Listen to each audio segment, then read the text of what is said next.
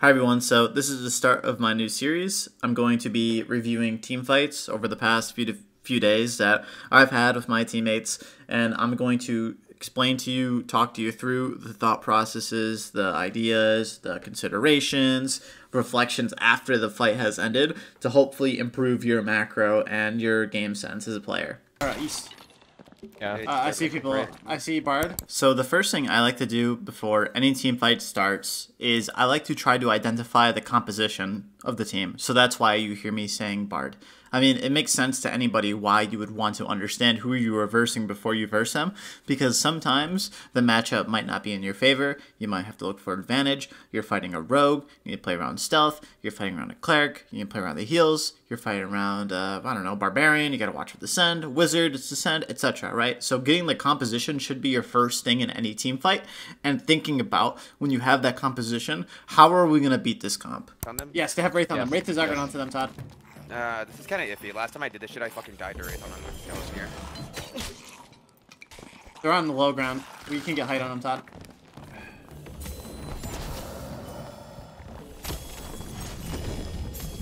So if you just noticed what happened, it's not really much. You might think of it. Todd is playing Demon Lock. He pops his buffs and pops Team Inform.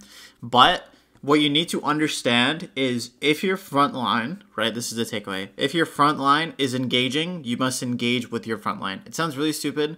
It sounds really dumb.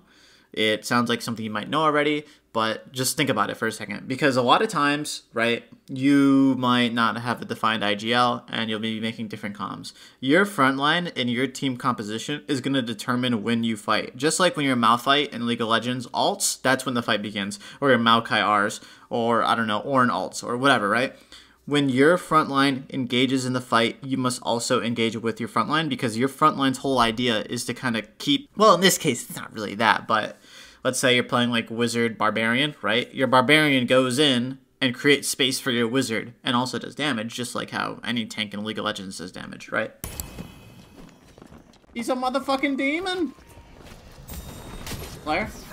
Big props to Corruption for that play, but this really isn't a cleric thing. This can exist for Wizard, Ranger, whatever, right? When you're backline, which really isn't that strong, right? Okay, cleric versus Slayer fighter. In my build, my 10 spell support build, I probably don't beat that guy if he's more geared. He wasn't that geared, spoiler alert. But notice how Corruption, our bard, walked up to the Slayer fighter as he was walking up to me, right? If he didn't, then I would be exposed in the backline and the Slayer fighter would be on me. And then it's a race for Todd and Corruption to kill their backline and for him to kill me, right? It's not really optimal to have your cleric die, so peeling your backline is very important, depending on your composition and whatnot. Go back, careful. Oh, what's happening? Yeah, are they dead? I think they're dead. Wait, I don't know where the Wraith is going. It's over here.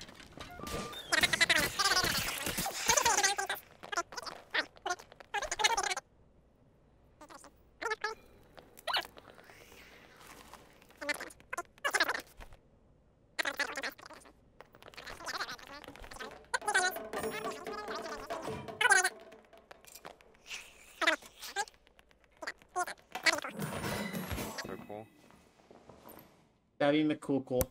Notice how I am sitting. Why am I sitting like this? I am sitting to watch the doorway in which we cleared into this room, right? Because the idea of whenever you find a team, you find their trail, you follow their trail, and you find the team. That is how it works 99% of the time in Dark and Darker. We have created a trail. Our trail is very easy to follow. A team can find us very easily. So it is safe to assume at some point the team will find our trail and path to where we are. That is basically how you find teams in Dark and Darker. And this meta, third parties in it are fucking so rampant. Everybody is third partying in this game right now. You can easily get third partied. So I'm just being cognizant of our trail and watching for some kind of flank or push or creep on us, you know? Bro, whenever you divine strike me, I bloodstain blade and I just have an. Oh, coming in from where we came from, west, coming in. Okay. Hard. Hold on.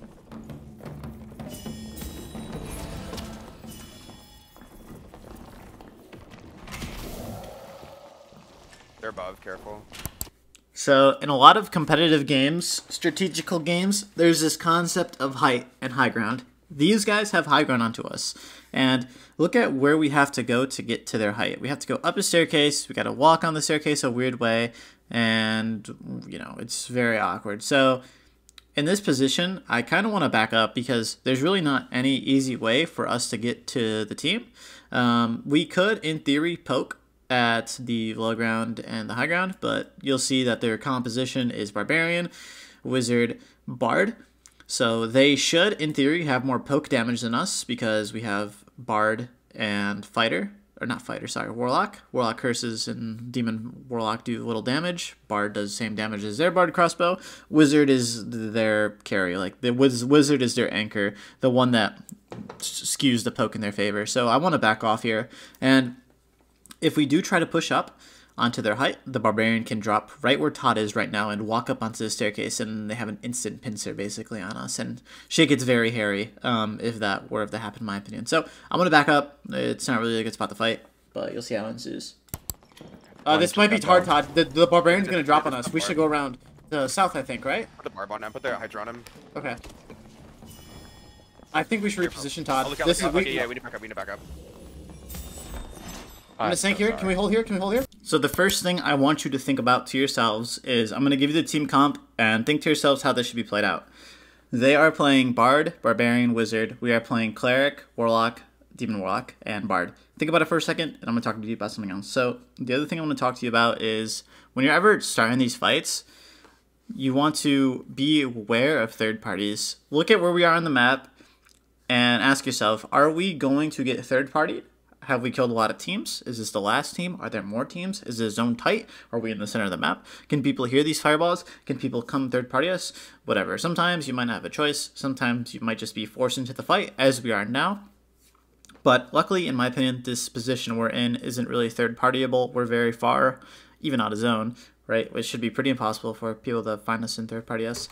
So going back to that team comp I told you about earlier, their team comp, in my opinion, they want to finish this fight early. They want to be quick with this fight. They want to end things fast. Whether that's killing me, killing Corruption, they're not really going to kill Todd quick because he's Demon Warlock. So they want to either kill me or Corruption really fast, right off the rip, so that they have that 2v3 and they just win the fight easy, right? They also need to... My team also needs to make sure that I don't get dived, because if they take me out at the beginning of the fight, basically, they win the fight. It's as simple as that. My teammates need to position themselves for heals.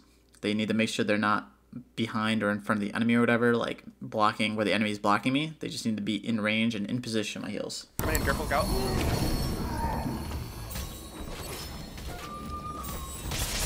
careful, we're left. I'm slapping the shit out of the barb. I think Barb's dead. Barb's dead, I'm coming out, You guys have to kill me. I'm mauling the fucking wizard. Look out, Barb, Cleric, what's got to do? Behind.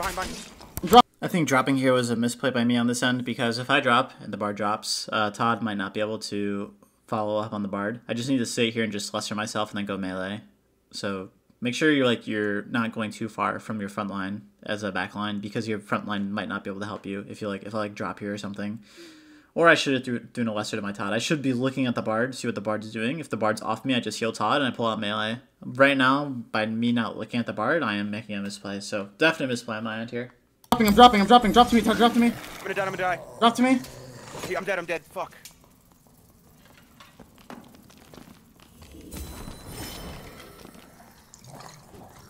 You can try to cook this guy. He's gonna go for health. Trend.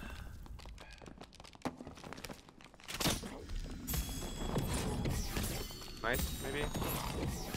Good. You killed him. Good shit, Posh. Good fucking shit. So what did you think? Did you learn something? Did you learn nothing? Do you want a different perspective? Do you want more cleric-oriented perspective? Do you want a more teamfight-oriented perspective? Let me know in the comments. I will probably put more effort into like editing and stuff if the feedback is positive and if you guys want to see more, but this is kind of just a general basis of kind of how I want to go. I was planning to have multiple team fights in here, but I think one for now is good since we're nearing on 10 minutes for the video.